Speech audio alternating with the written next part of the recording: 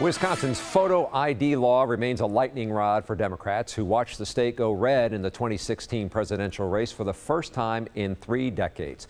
PolitiFact Wisconsin checks a claim on just how big of an impact it had on voter turnout.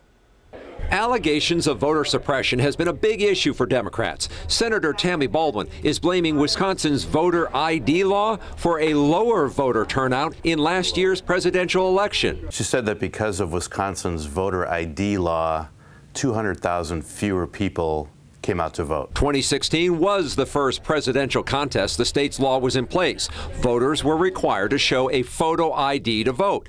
More Wisconsin voters did turn out in 2012 when President Obama won. She was relying on a report produced by a group that's aligned with Democrats that said because of that law, voter turnout in Wisconsin went down instead of up. PolitiFact Wisconsin talked with experts who questioned that report's methodology.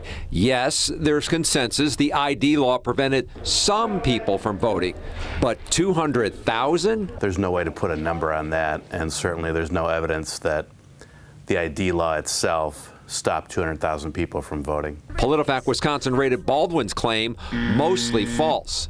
And PolitiFact Wisconsin reports the Badger State is one of 34 states that require voters to show some form of ID at the polls.